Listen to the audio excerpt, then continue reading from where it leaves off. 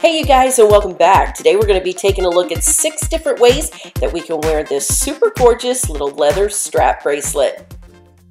These little strap bracelets are very versatile and can be used in numerous ways.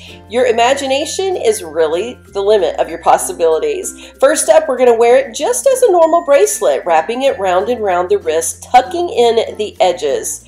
Once you do this, make sure that you switch that around to center it on the front of your arm, and it makes a gorgeous little leather bracelet.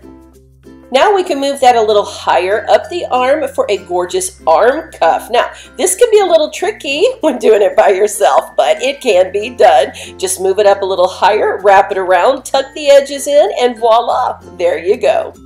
Now, if your waist is just a little smaller than mine, you can also use it as a belt.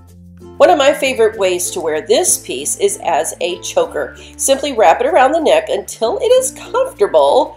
Tie it down, and there you go. Isn't that precious? You can also droop one or the other of the layers and have a little bit different look like this. Now, if you don't like the feel of a choker around your neck, you can elongate it and make a longer necklace. Just measure it to size, and there you go.